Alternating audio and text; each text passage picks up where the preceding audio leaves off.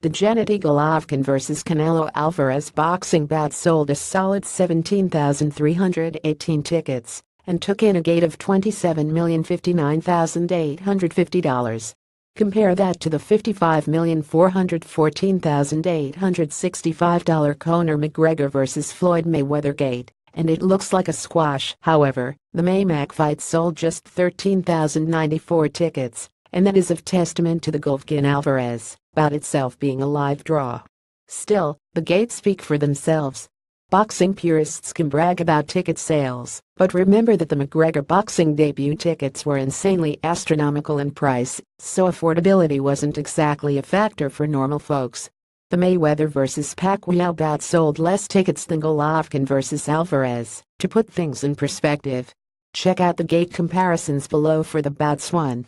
Mayweather vs Pacquiao, MGM Grand Arena $72,198,500, 16,219 tickets to.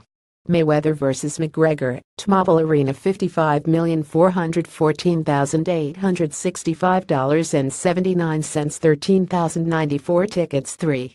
Golovkin vs Alvarez, T-Mobile Arena $27,059,850, 17,318 tickets.